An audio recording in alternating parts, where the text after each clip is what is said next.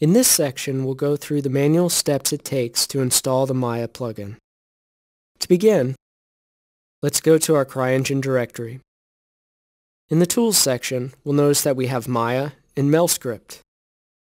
This is a little bit different from the other installers because what we're going to do is we're going to go into the Documents folder, Maya, and look in 2016 for the environment file. I'm going to open this in Notepad++ and it's empty. I've already pre-written the strings that I'm going to enter into the file.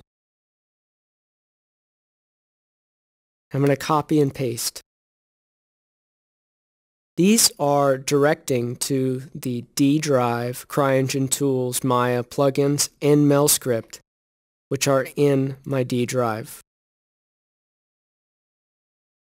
In doing so, I'm going to press Save, and just make sure that you do the same thing but with your directory and where CRYENGINE resides.